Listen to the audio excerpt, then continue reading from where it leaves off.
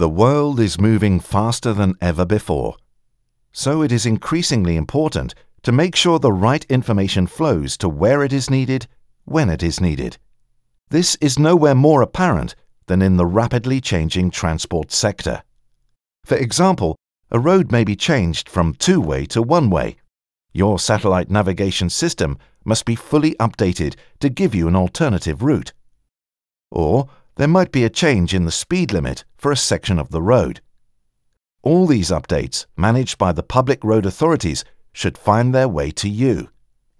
Commercial map providers like Here and TomTom need accurate and up-to-date road databases for their SatNav systems and other applications.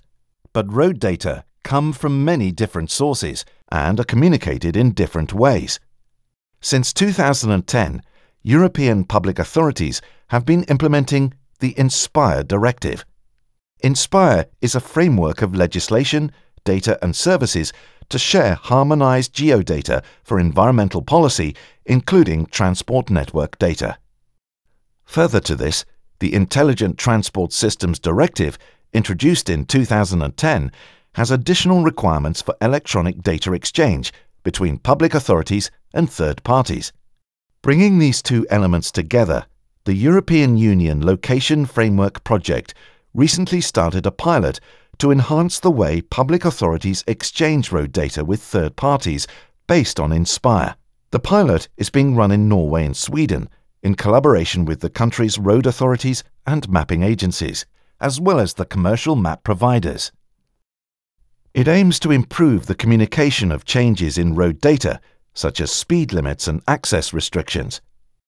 The data exchange standard from the ITS community, called TN-ITS, helps to describe what attributes are changed on the road network and the positioning of these changes along the road.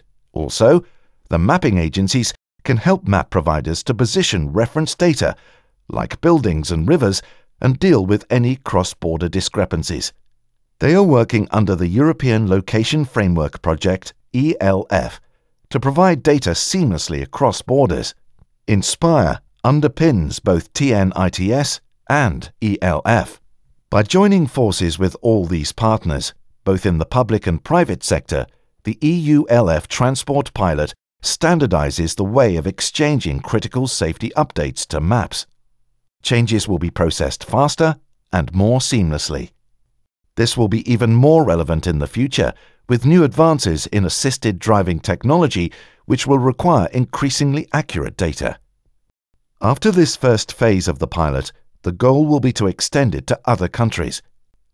Besides the transportation pilot, the EULF is also working on pilots in the marine and energy domains to stimulate location-enabled e-government and to bring benefits to all.